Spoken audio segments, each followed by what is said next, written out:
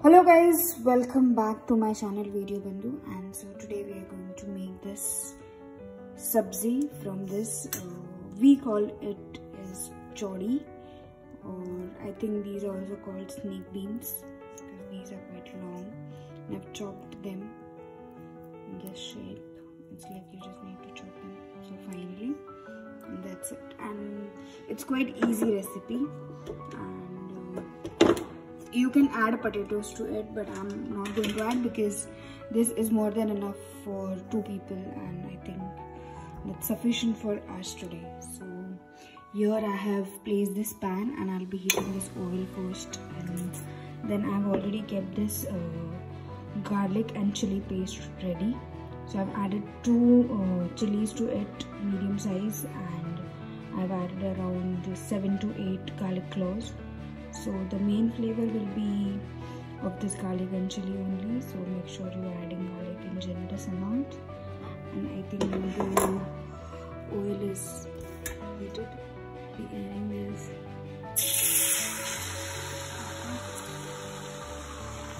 make sure you're just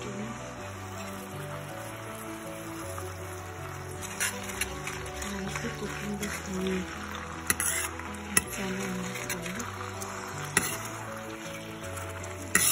frying masala or any of these kind of a paste in oil, the flavors are being released nicely and the whole thing is going to be nicely.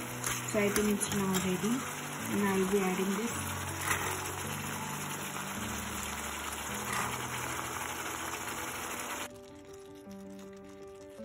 So now I have added here this turmeric powder and chili powder. Chili powder is optional, like it totally depends on how spicy you like. And now I'm going to add this salt also. That's it, and now we're supposed to mix all these things nicely.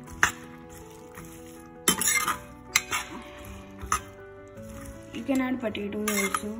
As I said, it's completely optional, but today I'm not going to add because we are already having this sabji in good quantity. It will be enough for 2 of us.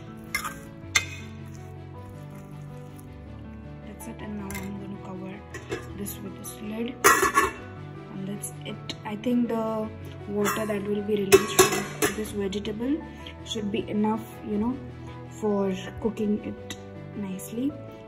You just need to place this on a low flame.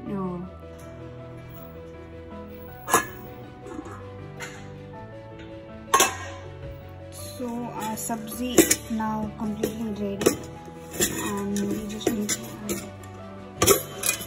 a little bit of dhania powder. Yeah. So yes, here our sabji is ready, and I have removed this in this bowl, and it looks really yummy.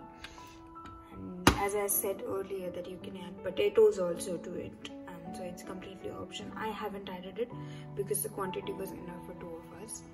So if you guys have liked this recipe, please don't forget to like and subscribe our channel Video Bandhu, and stay in tune for more such recipes and video from our channel.